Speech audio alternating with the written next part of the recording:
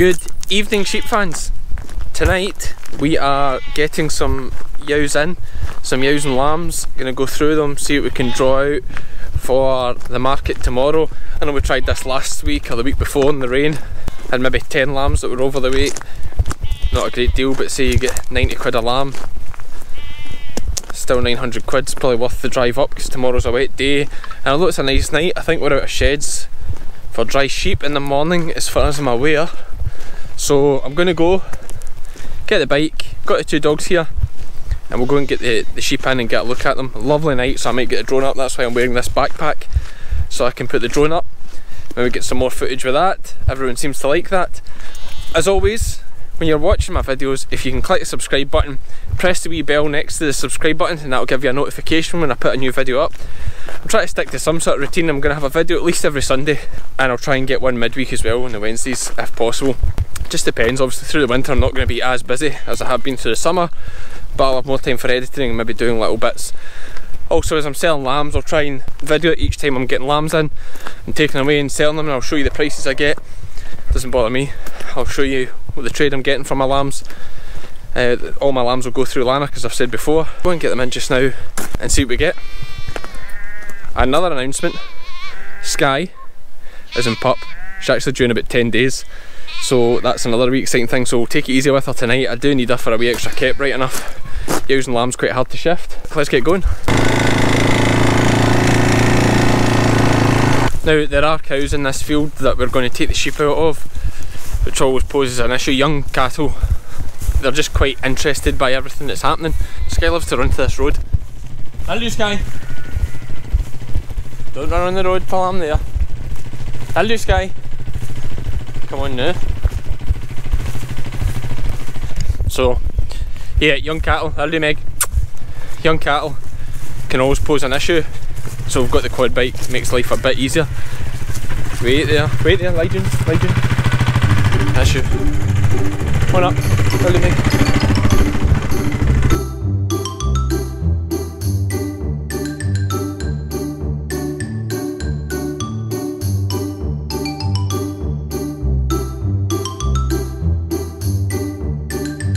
Because we have these cows in the field, I obviously don't want the cows getting through and running out with the ewes. So what I'm going to do is I'm going to shut this gate just now, gather all the ewes and lambs up into this area, try and shift the cattle away from them, wait for them to settle down. If they get a bit excited, you can see already they're intrigued. That's the thing with cattle: if you go into a field, if it's something different, they're very inquisitive animals. They'll come up to you out of interest. The trick is just not to panic, be relaxed.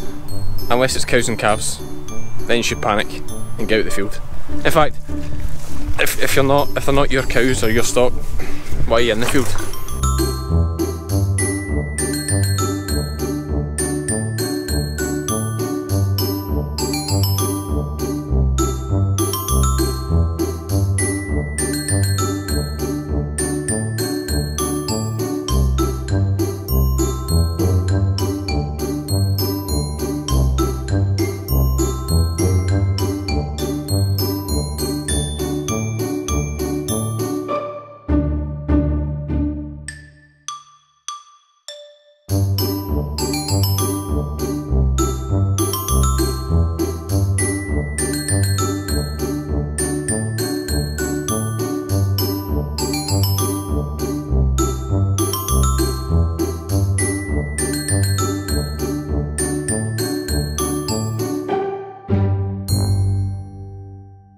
The good thing with the sheep here and being used to this block of ground, they know this gate's here, so I more or less just need to open the gate and they'll run through it themselves, which is handy because Meg is just, I don't know. Meg, what are you doing? What are you doing? Look back. See, wait. She just does her own thing. Lie down!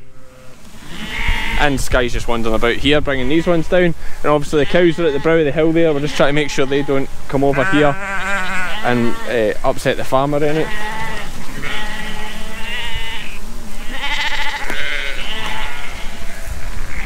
Also, the one that's not shown, that's a gimmer that I left because she'd not long lambed when we show the rest of them. Lily, mate, come by, shh, come by, shh. We'll hurry up a bit here before the cows come over and see what's happening. Come by, shh. See, come by, shh. Lie down, lie down.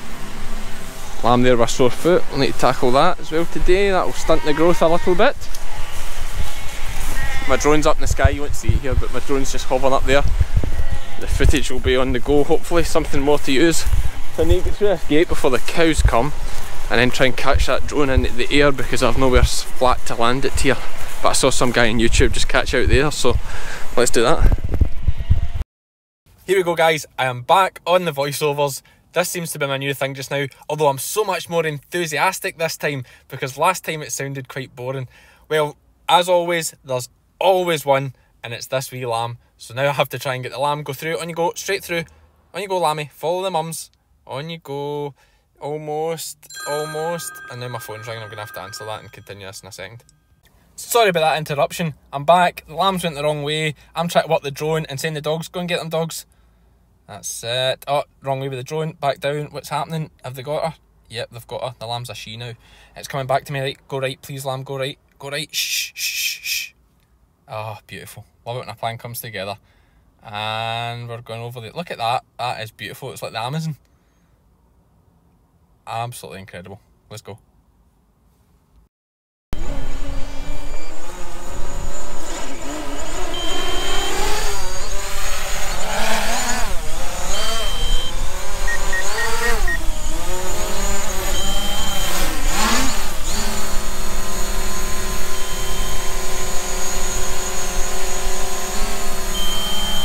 Let's go see this.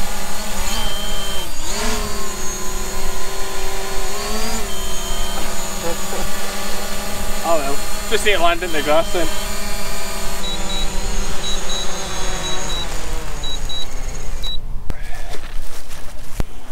Actually quite hard work trying to juggle the drone and the GoPro and the dogs and the bike and the sheep running everywhere.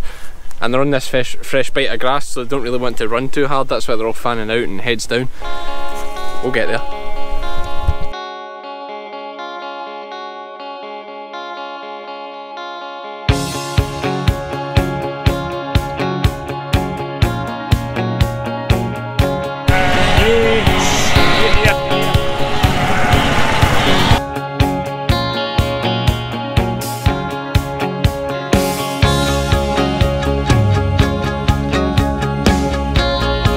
First lot in, now time to do the same with the second lot. No drone this time because it takes far too long. And the nights are fair drawing in, it'll soon be Christmas. Okay, so I haven't taken much footage here because it's so much racket and it's getting pretty dark that you wouldn't really see or hear much anyway. But just the good thing is the scales, the light on the scales is good at night. So all we're looking for here, I spoke to the auctioneer at Lanark, is we're looking for anything over 40 kilos just now. Trade's quite strong, so I've been selecting lambs over 40 kilos. I think I've got about 10, 15, might be more, might be less. Oh, it's definitely more than 10. We'll get a count up of them in a minute, but this lamb here, you can see, it's, hang on till I get this light working. Sitting at just over 44 kilos, and it's very fat, probably too fat. So I'll just put a wee blue keel on its arse there, in case they get mixed in together, and then I'm letting them run. You won't be able to see any of this because it's so dark, but then I'll let them run through. And then we get another one in. This one looks a bit too small. I don't know what I was thinking there, 35 kilos. Small one again. Again. So, abrupt ending, all of a sudden you've jumped to my face. I didn't take any more footage of the lambs, obviously it got very dark that night, and then I was away first thing in the morning, rushing to get to Lanark on time and various other things. Excuses, I'm going to try and up my game for future lamb selling videos.